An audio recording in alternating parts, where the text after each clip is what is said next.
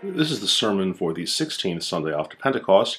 Our gospel lesson is taken from the 21st chapter of Matthew, beginning with the 23rd verse.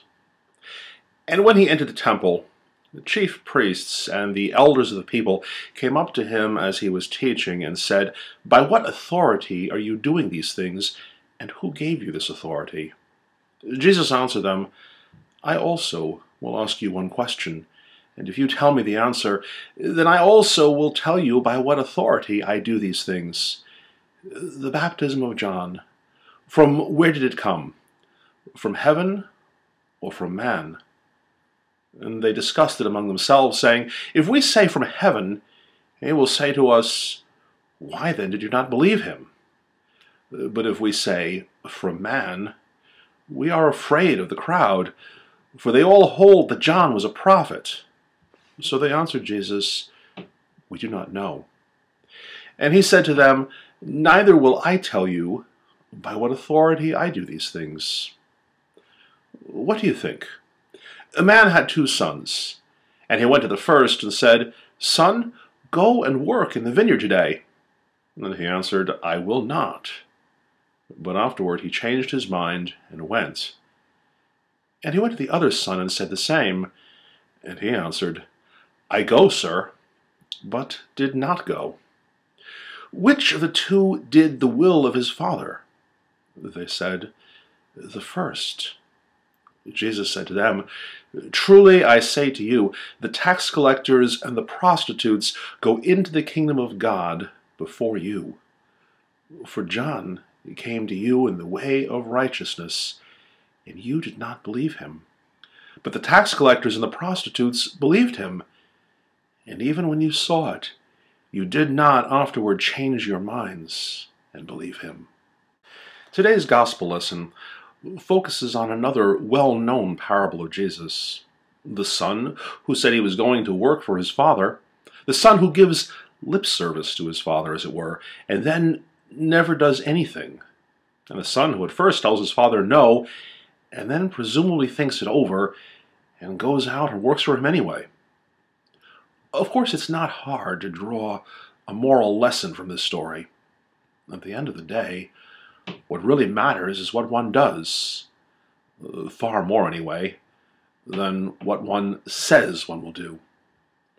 It's obvious to us, and we may all have experienced this phenomenon on some level. There is the friend who promises to be there through thick and thin, and then, when things get tough, they are nowhere to be found. It's hard, I suppose, to read this passage and not be led to think of politicians and their, alas, more than occasional empty promises. And maybe, just maybe, we too have been on the other side, at least a few times, of having said, "Oh yes, I will do this. I will be this. I will always," only to realize we too have fallen short. Well, as valuable and apropos as the moral lesson is, I believe there is even more here for us if we take a closer look. The first thing we might want to consider is the question the temple rulers asked Jesus at the beginning of our text. By what authority are you doing these things, and who gave you this authority? Perhaps that's not such an unreasonable question, but what might be helpful for a deeper understanding is to know what they were referring to when they say these things. Of course, they could have been talking about quite a lot. By now, Jesus' fame had reached significant proportions, so they could have been referring to any number of miracles or teachings. But in this case, I think the question is specific. If we look to the beginning of Matthew chapter 21, we will see that our story takes place during the last week of Jesus' earthly life. Right after, in fact, the so-called triumphal entry into Jerusalem, the day many celebrate as Palm Sunday. Perhaps even more to the point, Jesus has, according to our text, just made something of a scene in the temple courtyard by overturning the tables of the money changers and the seats of the pigeon salesmen. Then, even more notably, he went about healing the lame and the blind, and willingly received the messianic adulations of the little children who cried, "Hosanna to the Son of David." So the authorities wanted to know, where do you get the right to act like this, and here of all places? Just a word on that business of turning over tables in the courtyard. We were often led to believe, I think, that Jesus just lost it in the sight of what was taking place in and around what was supposed to have been a place set aside for worship. I suppose that might be the case, but I am more inclined to believe that this so-called cleansing may not have been a sudden emotional outburst, but rather a calculated statement, one designed to let people know that their system of coming to God with blood sacrifices was at an end, along with all the inherent corruption that went along with it. When Jesus called the place a den of thieves, I believe it wasn't just that the money changers were charging an exorbitant rate for changing foreign money into ceremonially clean temple money, or that the pigeon sellers were somehow selling overpriced inferior birds, but rather that the whole nature of the system is one that robbed people of their relationship to their Heavenly Father and replaced it with a sense of a God that must be placated with the death of animals. The events which immediately follow, Jesus' healing of those of little account and no good repute, the blind and the lame, those who would have more than likely been unwelcome within the temple itself, followed by his ready acceptance of the praises of the little ones, those who ordinarily would have no political voice, shows that whatever Jesus' mindset at the time, he is clearly showing them, God is not the way you think. Here, let me show you what my Abba is really like. Of course, we also read that the leaders were indignant. Of course they were. From their perspective, Jesus' behavior was obnoxious. Now, that's not a word we usually tie to the Son of God, but think about it. Imagine someone barging into the local church flea market and turning over the tables full of second-hand trinkets and home-baked goods, ordering the merchants out, and then making an angry-sounding religious speech. Jesus' behavior, from the point of the establishment, was obnoxious. It was out of order. And as Jesus returns to the temple the next day, they were looking for an explanation. Who gives you the right? Well, if Jesus' behavior was obnoxious previously, his answer to the temple rulers does absolutely nothing to elevate him in their opinion. Okay, you answer my question first, and then I'll tell you. Really? Well, on one level, that's not all that unusual rabbinical repartee. It was a kind of debating technique, question upon question. But from the ruler's vantage point, they were not having a theological or semantic debate. They simply wanted an explanation for Jesus' behavior, and they are left presumably disappointed by his answer. Of course, at first, they are willing to at least attempt to take a stab at the question, until they realize Jesus has trapped them with a query with no good answer, at least no good political answer. What about John the Baptist's teaching? From above or from man? And we know the rest. If they were to say from man, The common folk who still revere John the Baptist will hear about it, and there will be trouble. On the other hand, if they said his teachings were from heaven or from God, they could readily anticipate the next volley. So why didn't you listen to him then? So they cannot answer Jesus' question, and they receive no answer to their own. Instead, Jesus does what he does so very often.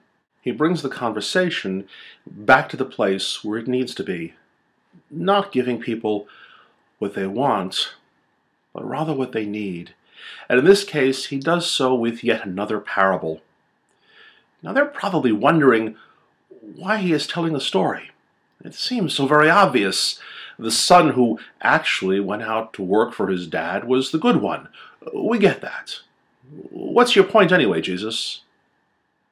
And then he does the most obnoxious thing of all. He equates them, the rulers of the temple, the most upright among their society, with a son who only gives lip service to his father, and suggests to them that they are less honorable than the lowest of the low. The tax collectors and prostitutes, crooks and whores, are getting into God's kingdom ahead of them. In short, Jesus does in a story the same thing he did in actions the previous day.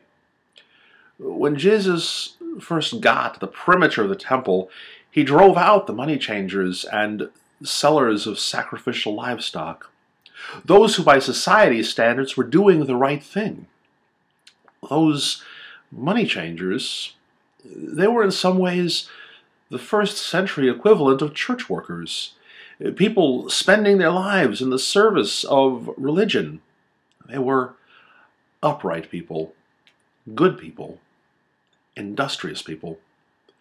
But Jesus dismisses them and he effectively disrespects them, only to show favor to those whom society believed God had harshly judged, those who suffered from blindness, those who had some other ailment that appeared without cure, those considered to be the lowlifes by the understanding of the day.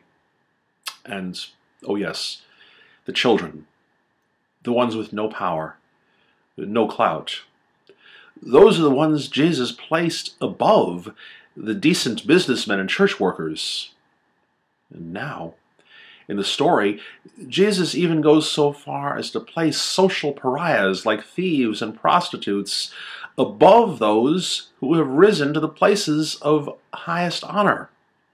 They, it seems, will achieve the kingdom of God. They'll get it. They'll have it inside them and among them long before the temple rulers ever will. Okay, so the first will be last and the last first.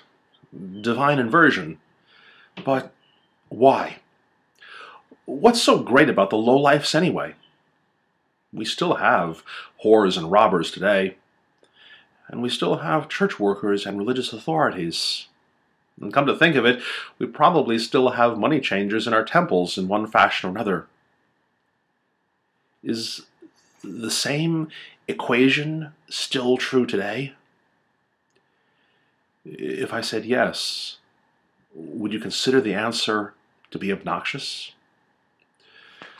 I certainly hope so, because one, it means I'm in really good company, and two, it means you're probably getting the gist of this. Most of you listening to this, who have stuck with it for the last 10 or 15 minutes, are probably church people, or at least you identify as Christian or some form of religion.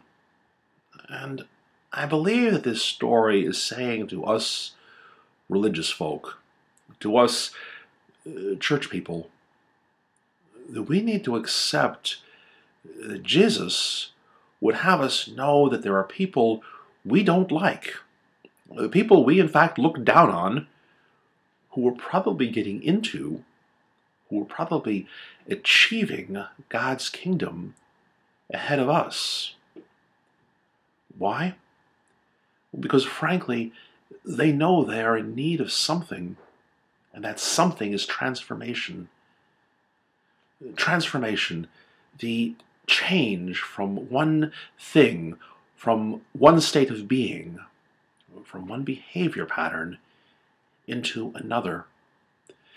That's made all the more clear as Jesus invokes John the Baptist in his counter-question to the religious leaders.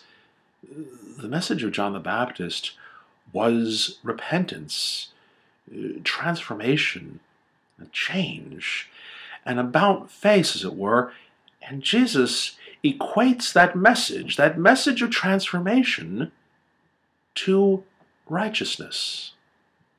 And those who are in need of change, they get it. The man who is blind knows that he wants to be able to see. The person who is lame knows that he or she needs to be made whole. Just as the one who has resorted to theft or to selling his or herself, body and soul, knows that life is not what it should be. There must be change, restoration, regeneration, transformation.